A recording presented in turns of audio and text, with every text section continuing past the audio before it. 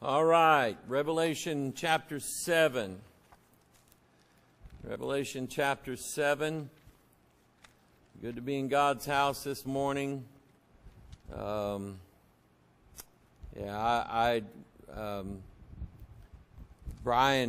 had informed me last night about Noah, and I just felt so bad for him. I really did.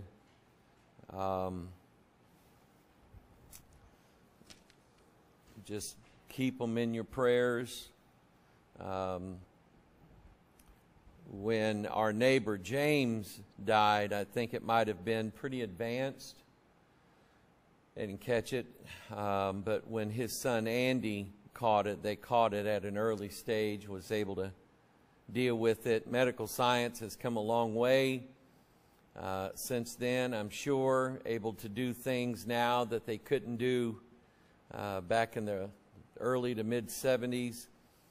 And but again, Christ is the healer, and that's what we are. I don't pray to doctors, in other words. I mean, I might ask a doctor, "Doctor, do your best." And I might tell a doctor, "Doctor, I'm praying for you," but I don't pray to doctors. I pray to the great physician. Amen. And ask him to do his very, very best. Anyway, Revelation chapter 7. It's good to be in God's house this morning. The bunch of ladies got together this last weekend, had a big yard sale, and all that stuff is still down there. They're going to do it again this Saturday. So if you want to come and rummage and pillage and sort through a whole bunch of stuff, you're more than welcome to. Next Saturday, I think it starts at 7 a.m. So come on down and pick through a bunch of stuff.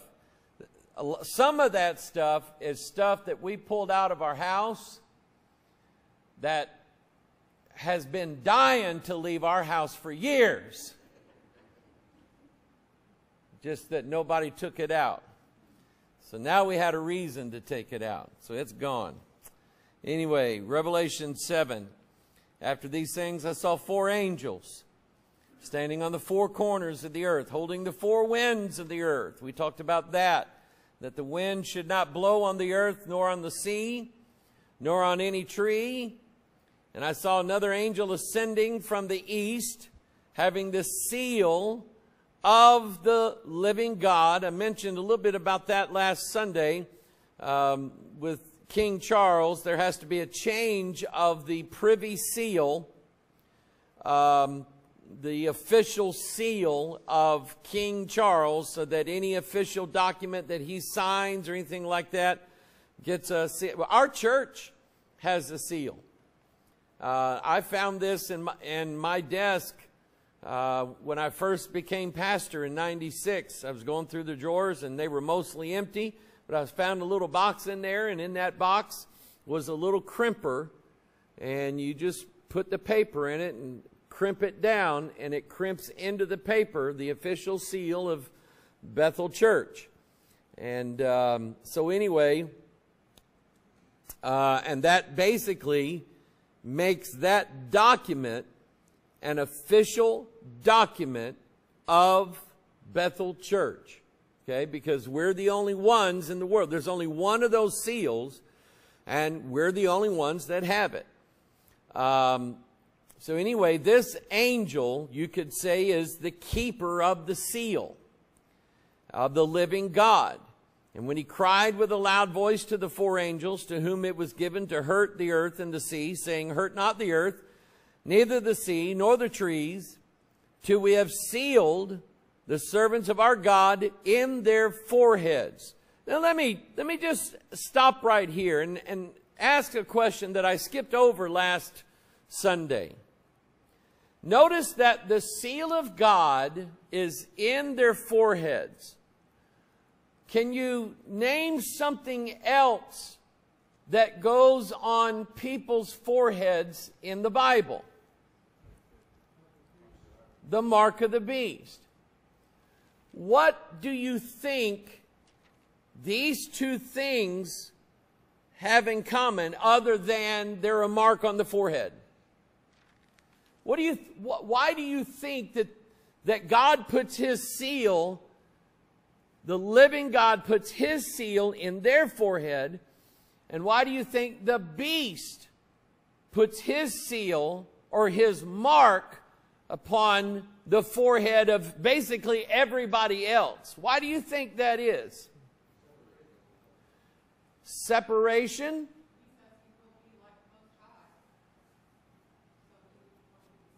That's not bad. Yeah, a copycat. It's a false seal. It's very possible, because we know the devil will use Scripture against God and God's people. We know that he will. He tried it with Christ. You know, go ahead and jump off this cliff, because God said He would send His angels down and bear thee up, lest thou dash thy foot against a stone.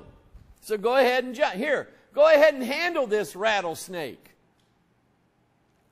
It's like the old boy, he visited a church in East Tennessee, didn't know what he's getting himself into. And all of a sudden they pulled out snakes and they handed him one. And he's like, like this. And he's going, "Where's your back door?" And they said, "We don't have one." He said, "Where do you want one?"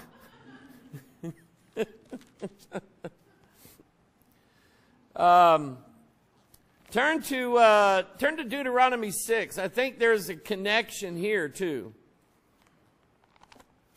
But do what the Bible says. Think on these things. Think on them. Think about them. Think of why God would do this. What did I tell you? Deuteronomy 6. Here's what God commanded the Israelites. Verse 4. Hear, O Israel, the Lord our God is one Lord. And thou shalt love the Lord thy God with all thine heart, and with all thy soul, and with all thy might. These words which I command thee this day shall be in thine heart. Thou shalt teach them diligently unto thy children, and shalt talk of them when thou sittest in thine house, when thou walkest by the way, when thou liest down, and when thou risest up. And notice this.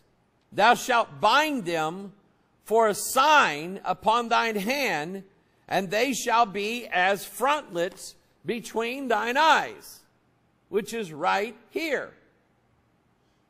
Frontlets between thine eyes. So God said, number one, bind it for a sign upon thine hand, and put it as frontlets between thine eyes. Those are the exact two places that the mark of the beast goes.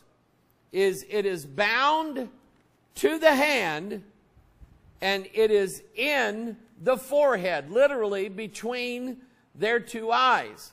Have you ever seen Hindu people from India with a little red dot? Okay?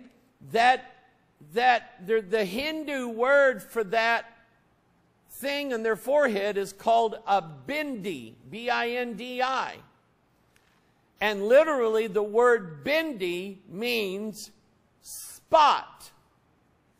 Now the word spot in the Bible is used often with leprosy. If you have spots on you, the high priest was to check you out and diagnose you with leprosy. And spots are always a type of sin. If the bride comes in with spots on her dress, is she ready for the wedding? No. Pure religion and undefiled is this, that a man keep himself unspotted from the world. So spots are a picture of sin. And here are the Hindus putting a big spot, which is literally what they call it, a bindi, which means spot. They're putting a spot on their forehead. Catholics every year on Ash Wednesday. What do they do on Ash Wednesday? They put a mark on their forehead. And I'm just going, that's crazy. What are you doing? Because the mark, yes. Along with what you're saying, in yoga, Yeah. they call it the third eye. Yeah, it is. It's called the third eye. You've just opened the pineal gland. Pineal gland is a little gland that's inside the center of your brain. And it looks like a little peanut in there. And it literally operates similar to an eye. You know, your eyelids are really thin. And there's a reason for that. When you shut your eyes at night and the pineal gland no longer detects light coming in through the eyes, the pineal gland gets activated and it starts releasing melatonin.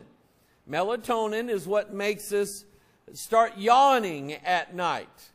We sit in our chairs and we're maybe reading a book, or we're just sitting there relaxing. We start yawning about every 10 minutes. Well, that's because the third eye has said, let's get busy, boys, and release some melatonin. It's time to go to sleep. It's nighttime. And then in the morning, your thin eyelids detect light coming in. That means it's morning time. And that light then is carried to your pineal gland, and your pineal gland deactivates. It means it shuts off. And it stops releasing melatonin, and slowly but surely you start waking up. Now here's the funny part. All of the people in the Hindu religion, all of the people in the New Age, and the UFO people, and all of these crazy people, they believe that they must achieve third eye activation. Well, when you activate your third eye, what does it cause you to do? Go to sleep. And isn't that the difference in 1 Thessalonians 5? We're children of the day and not of the night. Therefore, let us not sleep as do others. So if we're children of the day, then our pineal gland deactivates and it doesn't send melatonin out, and we're awake. But what they want to do is fall into a perpetual sleep, a perpetual state of unconsciousness. And they call that revelation. Okay? That's what they did. They're weird anyway. But I think Deuteronomy 6 does have something to do with that, with them binding the word of God for a sign upon their hand, and let it be as frontlets between thine eyes. You will see Jewish men with what's called a phylactery. They will have a box on their head, and in that box is contained verses of Scripture in Hebrew. They will literally wear that box on their forehead. And again, I mentioned the Catholic Church. Catholic Church says that on Ash Wednesday you must come and have these ashes drawn on your forehead, and that's the sign that you're being sealed by God. But God never said anything like that. God said that the seal that He puts in them is the seal of the Holy Ghost. Okay? So anyway, let's see here. Back in Revelation 7, verse 4, and I heard the number of them which were sealed, and there were sealed 144,000 of all the tribes of the children of Israel. Now, we were looking at the word seal and sealed and sealing and so on in relation to three things. Number one, seals used by governments to show authority or force of law or a treaty. And in this case, with us accepting the covenant of God, the covenant of God that He has given us is the new covenant. It does not require us to become perfect in our actions, perfect in our deeds, self-righteous in any way, because there's not a chance that any of us will ever achieve sinless perfection. It never will. I talked to a guy came to me years ago, and I don't remember how he heard of me. He might have, this was back when I was doing radio programs for not Southwest Radio, the Prophecy Club out of Topeka, Kansas. And I know they had radio stations down there that they were broadcasting some of my stuff on. Well, he belonged to a Nazarene church down in Texas. And he was leaving his wife. Now, in the Nazarene church, does anybody know what their major point of doctrine is? The Nazarene church believes that once you are saved, you are brought into a state of sinless perfection, which means that once you're saved, you never, ever sin again. So, with me knowing that, he comes up, wants to talk to me. We're in my office, have the door shut. It's all in confidence. I couldn't give you the guy's name if I remembered it, but I don't remember it. But anyway, he was an elder, I think, in that church, or maybe a deacon.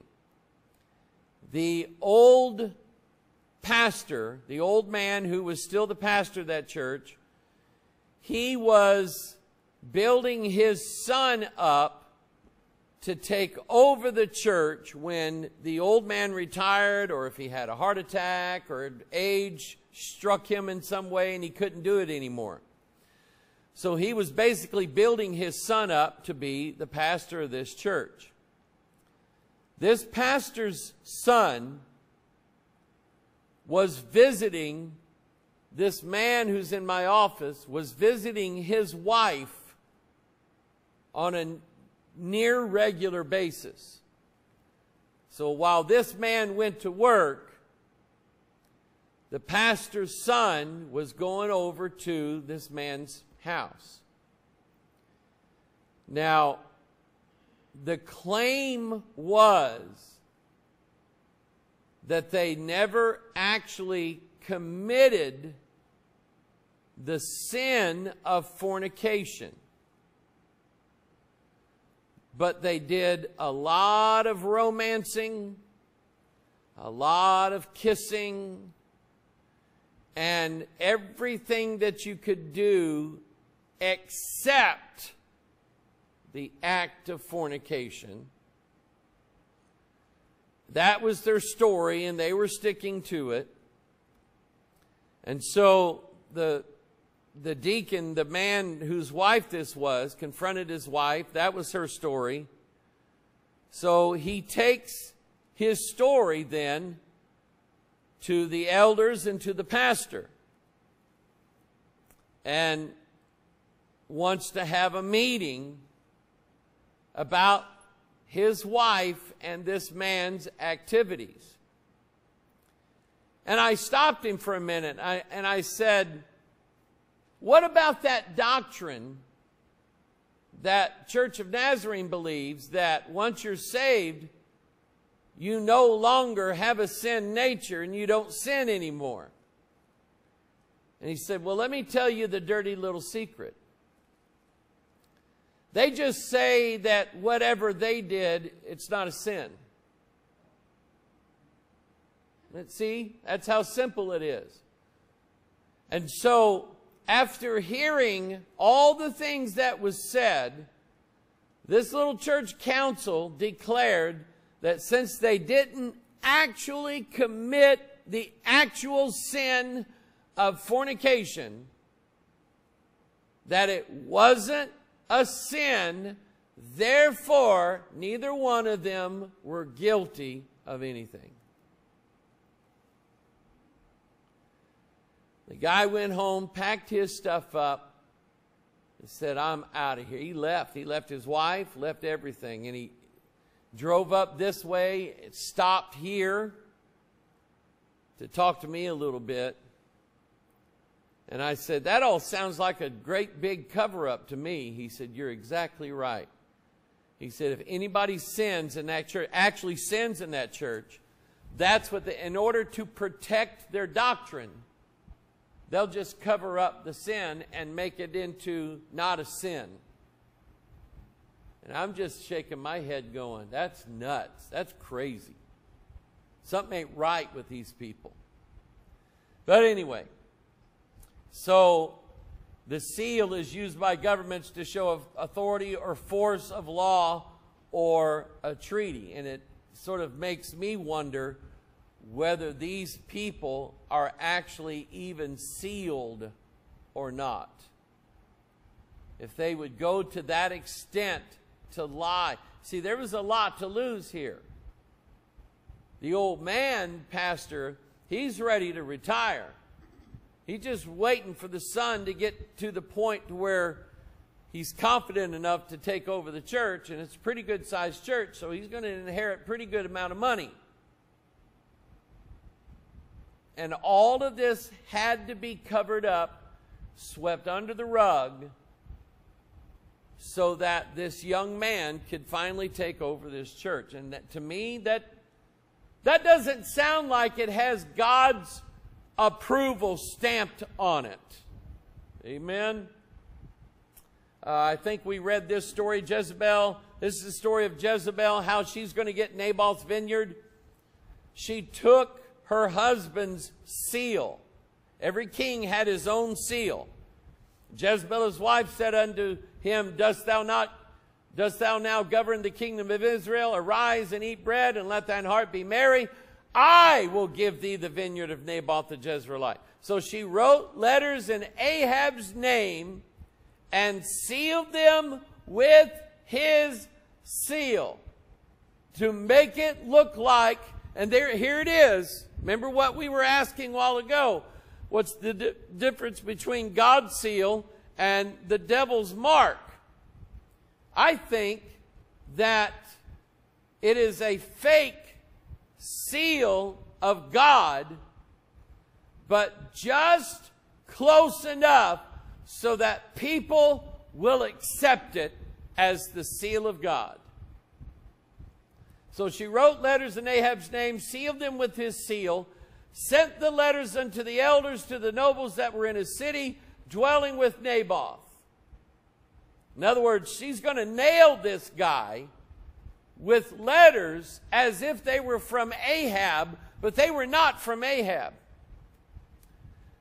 In Esther chapter 3, this is the book where, if you're reading this, follow the ring. Oftentimes, the king's ring would act as his official seal. If he was going to seal a document, they would put sealing wax on it, and the king would stick his ring down inside that sealing wax and press it down in there. And because that was the king's seal, that had the force of law to it. So then were the king's scribes called on the 13th day of the first month, and there was written according to all that Haman had commanded unto the king's lieutenants, and to the governors that were over every prince, and to the rulers of every people of every province, according to the writing thereof, and to every people after their language. In the name of King Ahasuerus was it written and sealed with the king's ring. And the letters were sent by post into all the king's provinces, to destroy, to kill, and to cause to perish all Jews, both young and old, little children and women, in one day, even upon the 13th day of the 12th month, which is the month Adar, and to take the spoil of them for a prey. What did Hitler do to the Jews before he killed them all? Huh? They got tattoos. What did he do before that? He seized their bank accounts. He seized their bank accounts. He seized their... What are you doing? Huh? What? No, you get down in Sunday school. Go, go.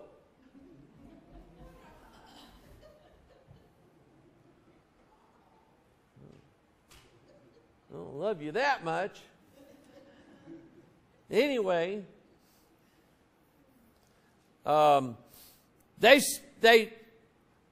shut down their shops, stole all their goods, seized their bank accounts, took all their money, and then before putting them into the gas chamber or after, there were men that went around with pliers pulling out all their gold teeth.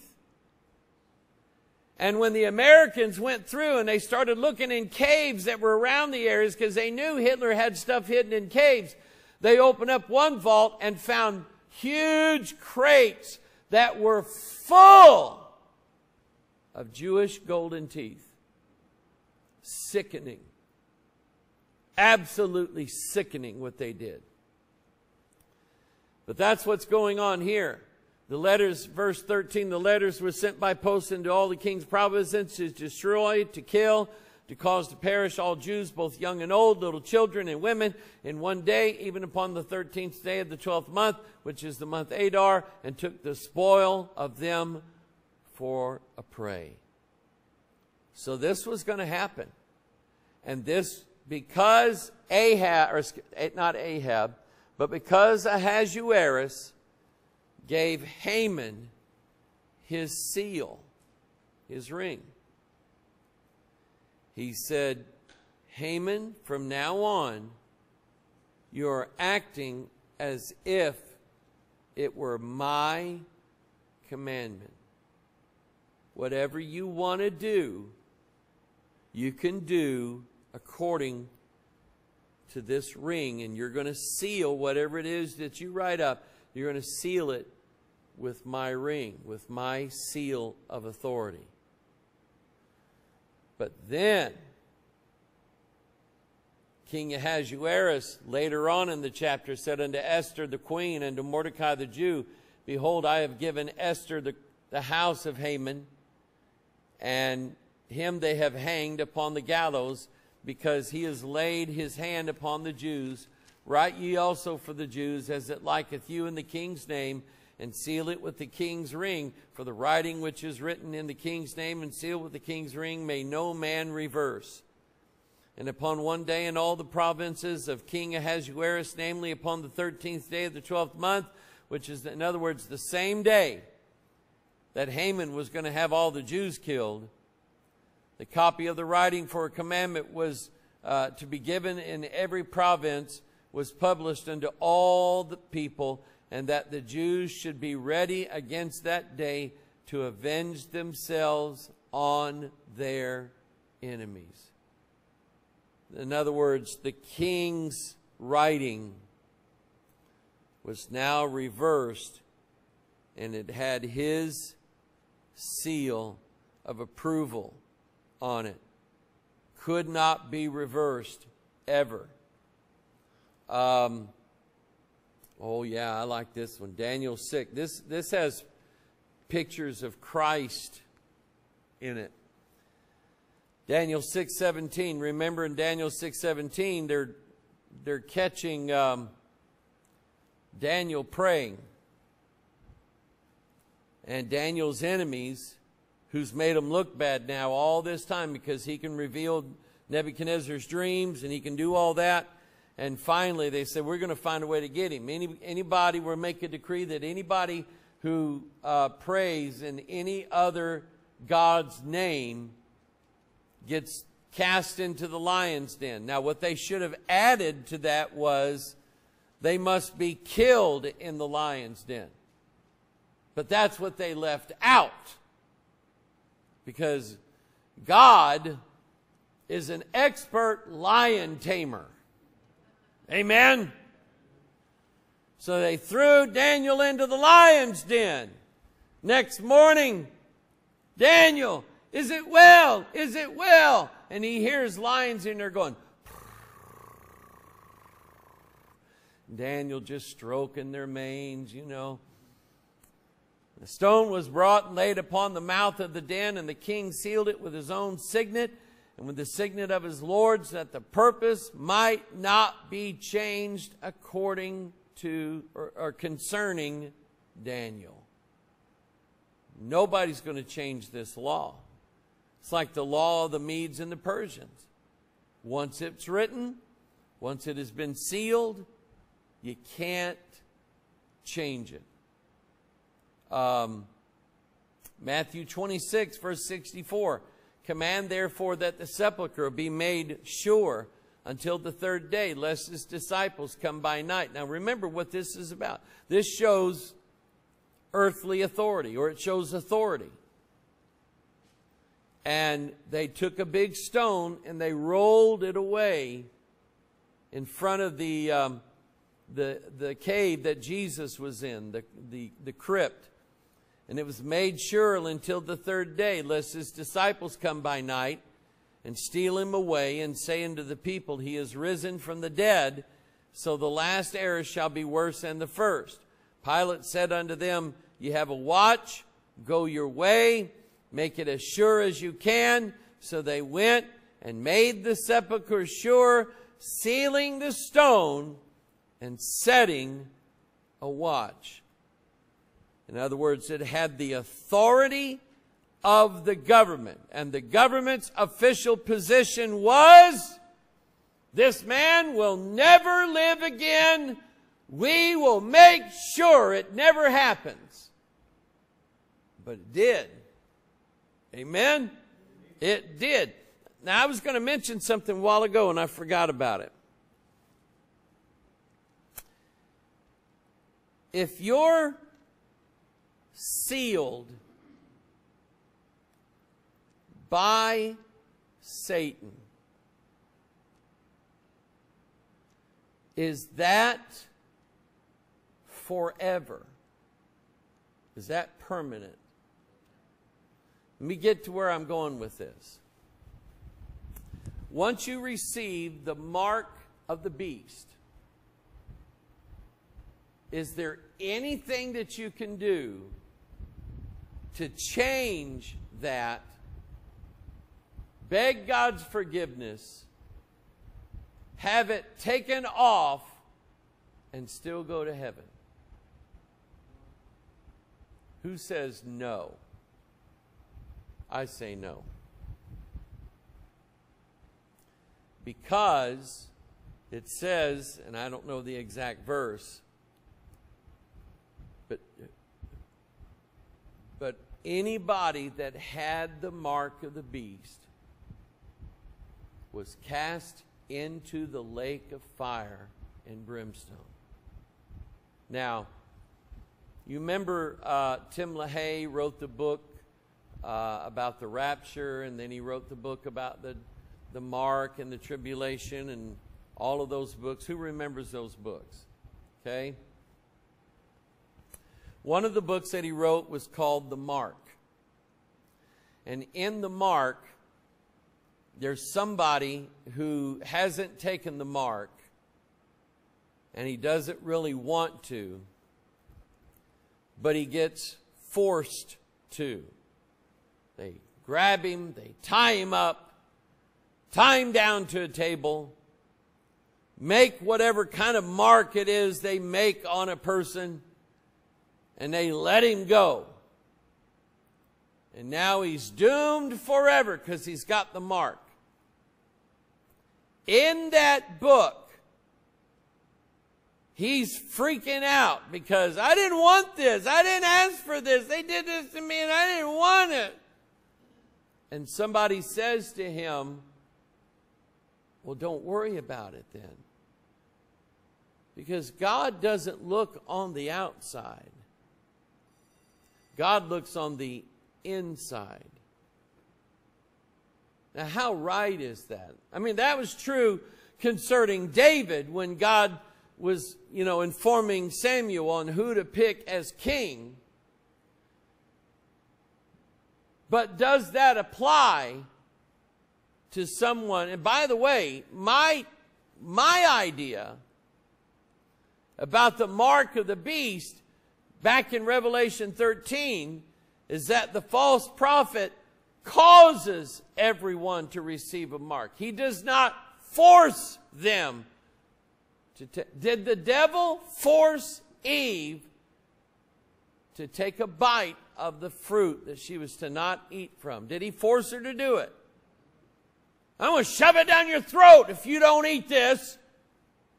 I'll make your life miserable.